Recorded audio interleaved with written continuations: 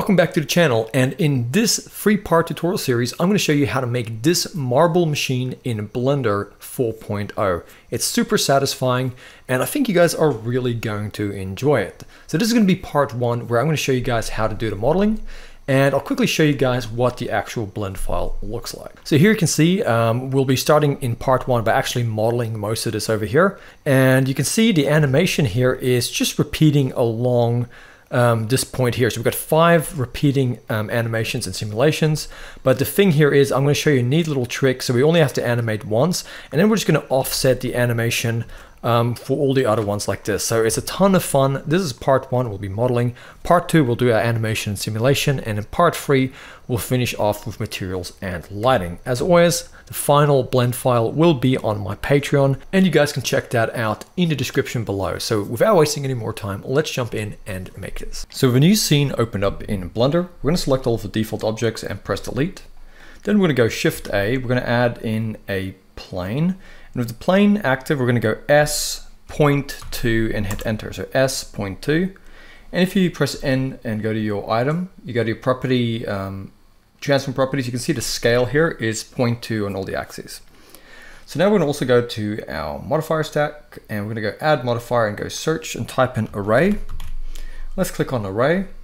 And we're going to press 7 to go into our top orthographic view. So 7 on our number pad. And let's just come here to the factor and make it 1.05 just to add a little bit of a gap. And let's just come here to the count and make it 5, like so. And now what we're going to do is we're going to tab into edit mode, and we're going to go to our edge select option. We're going to select this edge over here. And with this edge selected, you're going to press G and Y. So G, Y followed by 2.6 and then hit enter. So we've moved it up by pressing G, Y and 2.6. So now it's moved this way. And then we're going to come in here, Control R, hovering over this edge. You're going to see the yellow line up here. You're just going to roll your middle mouse button and keep rolling it. You see the little yellow lines here are segments, and let's add in this many to start off with. So they look like squares. Double click. And then we're going to select this edge over here. And then we're going to press 3 on a number pad to go into our right orthographic view. Let's go to our vertex select option so we can see it better. Enable proportional editing. And with this active in our right orthographic view, that end bit, we're going to go G, Z, and 1. And we have proportional editing enabled. So if we roll our middle mouse button, we can control the fall off. So we're going to control it so it goes about something like this. So we have a curve that looks like this. And then let's select just the middle 2 verts here. And then back in our right orthographic view, let's just go and bend them up a little bit more. In fact, I might grab the ones up a little bit here. So in the right view, let's just go and drag these. And I'm going to go into wireframe just so I can select these easier. So I'm just going to select these guys here like so. And I kind of need to flatten out a little bit at the top, something like this. There we go. Okay, it doesn't really matter if it's not too smooth because we are going to be giving this a subdivision surface. So if something like that, we're going to go ahead and let's go add modifier and go search and go sub, get a subdivision surface. Then back in edit mode, let's turn off proportional editing. And in here, we're going to go Control R, left click once and just slide in an edge to tighten that up. I'm going to come up here, Control R, left click once and just G to move it up. And then we're going to come here, Control R, and you're going to see an edge appear. And we're just going to double click to add it in, and then we're going to go Control B or Command B to create a bevel.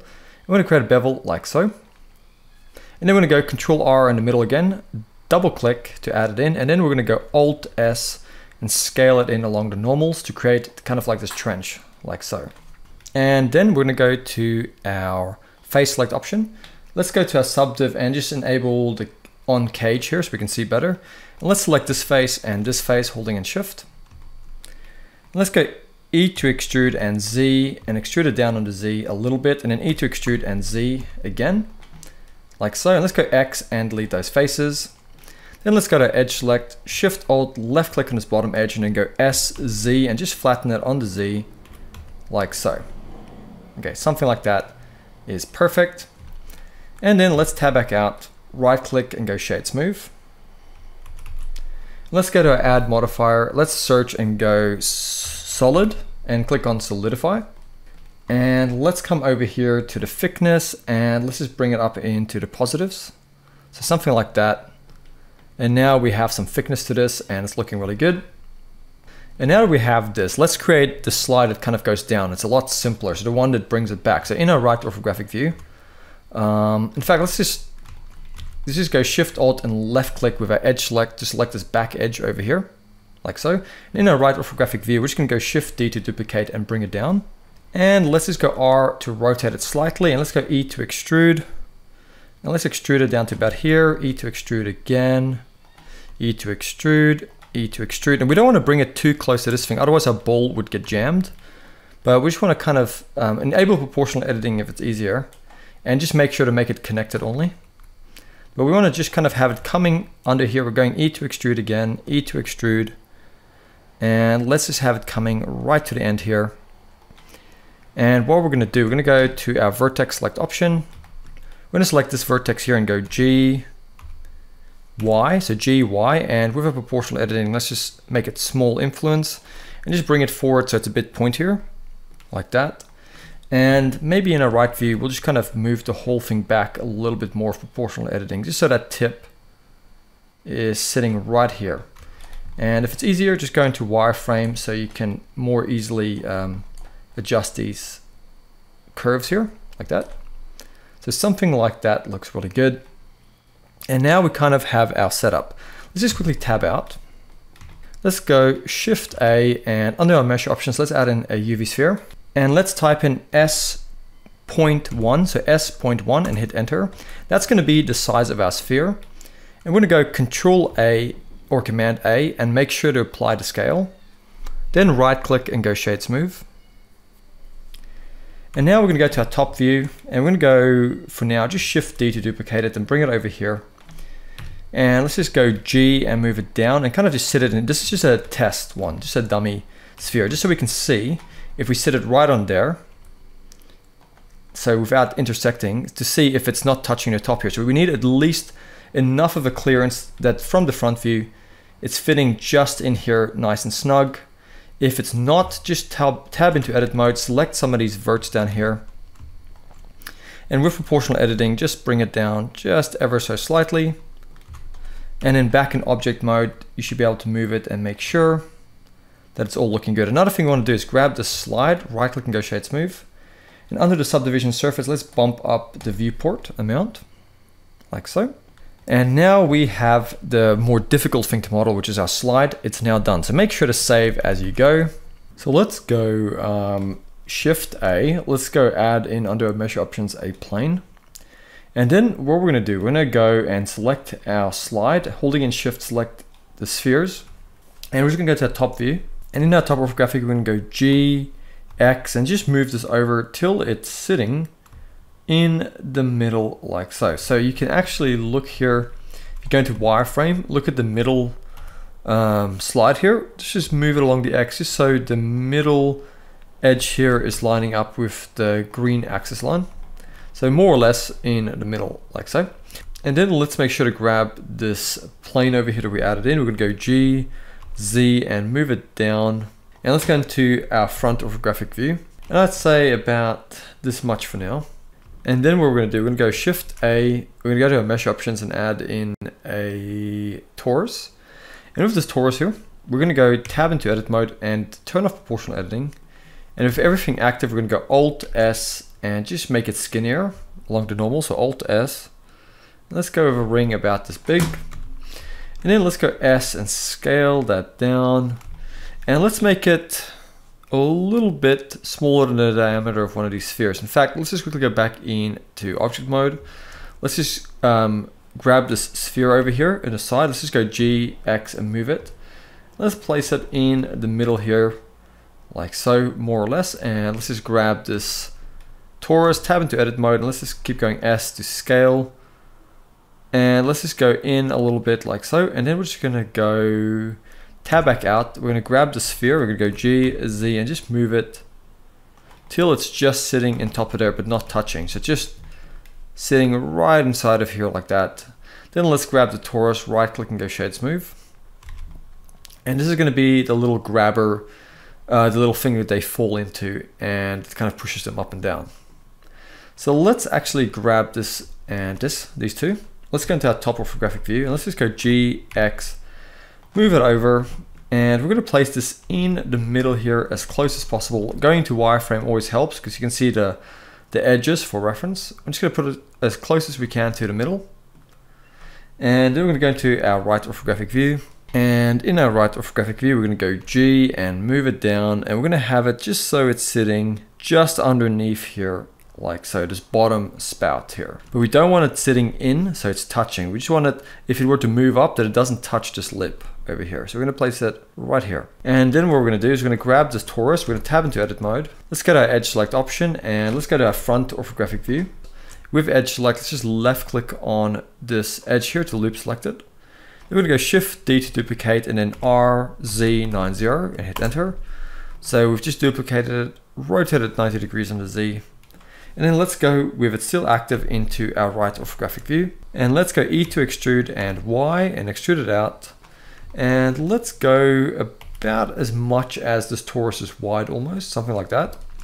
And then I'm going to go back into solid view and let's just go, you could use the spin tool here if you wanted to, but I'm just going to go E to extrude, R to rotate, and I'm just going to do that a few times like so. E to extrude, R to rotate, doesn't have to be perfect, something like that. And then let's go E to extrude again and Z, and then again let's go E to extrude and go down even further. Let's take it down about this much, just so it's really sticking into the ground like that. Now we have this kind of pole holding it. We're going to tab back out, right click and go shade smooth again.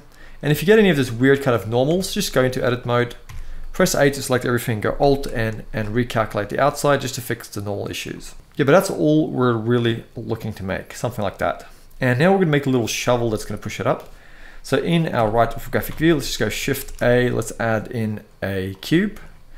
Tab into edit mode, let's just go S to scale it down about this big, and let's go S, Y and flatten that onto Y. Tab back out into object mode and let's go G and move it over here. And we're going to move it up so it's just sitting in front of the top slide here like so. And maybe tab into edit mode now, let's scale it down a little bit more. Let's go R to rotate it. Let's go to a vertex select option, select these bottom verts and let's go S, X and flatten a little bit on the X. And we're going to press also A to select all of it and go Control B to create a slight bevel on it like that. And then in our right orthographic, we just grab this bottom vertex, just bring these two closer together to make it a bit sharper. And now we kind of have like the shovel like so. What I'm going to do, I'm going to tab back out into object mode in the top orthographic. I'm just going to go G, X and just move it till it's lining up with this guy over here. So as close as you can get it to the middle should be fine, like that. And then back in our right orthographic view, we want it sitting right about here like that. Okay, that's looking really good. There's one more thing we can make. Just going back into edit mode of this guy, let's just go Shift A, add in a cylinder. And with this all active, we're gonna go S to scale, G to move it over. And we wanna make this quite small because it's gonna sit right here at the top. And I'm going to just grab maybe this top face and go E to extrude, S to scale, and then just E to extrude up on the Z. And let's just go G, Z and move that pole really high and then tab back out. Now, obviously, it's not lining up on this side. So let's just go into our front orthographic and in edit mode, let's just select this whole thing. And let's just go G, X and move it over till it's sitting here on this guy over here like that. There we go. So that's looking really good.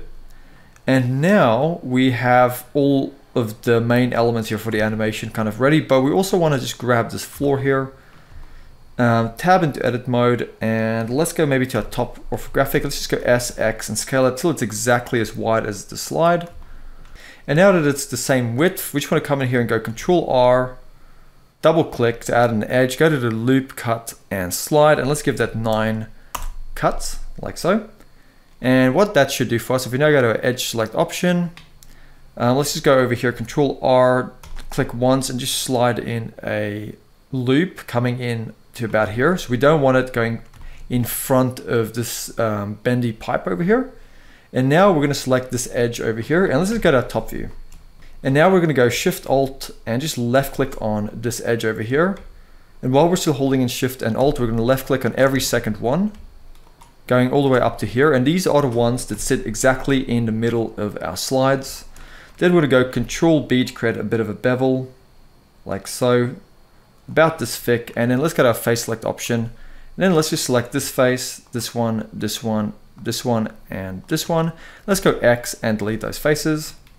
Press A to select everything, go E to extrude and Z, and extrude it down on the Z to make a bit of a slab. Then tab back out, go to modifiers, and let's give this a bevel.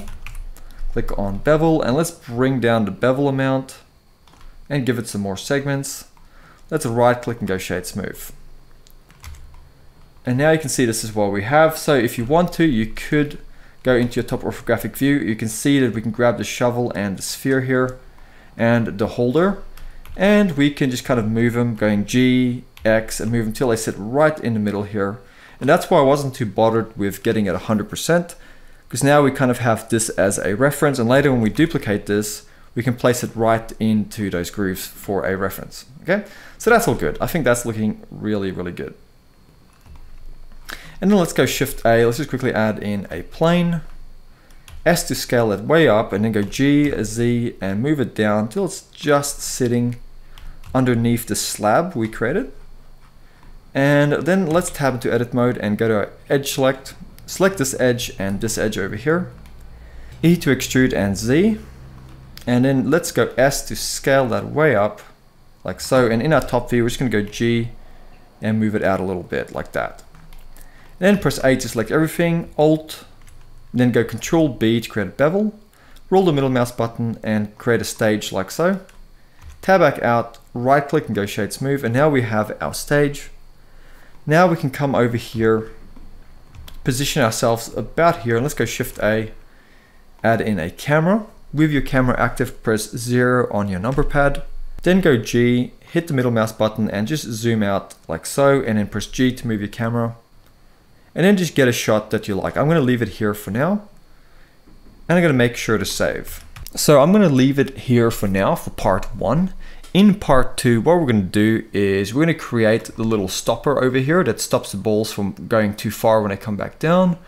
And then what we're going to do, we're going to apply the modifiers on the slide. We'll be adding some physics to it, and we'll also be animating these little components here and duplicating them, also offsetting the animation so we get that kind of cool offset effect. And then we'll be ready to go into part 3, where we'll do the materials, the lighting, and final rendering. So thank you so far for watching this, and remember that the final result is on my Patreon. That's in the description, and it also is a good way for you guys to support the channel so I can keep making this sort of content for the community.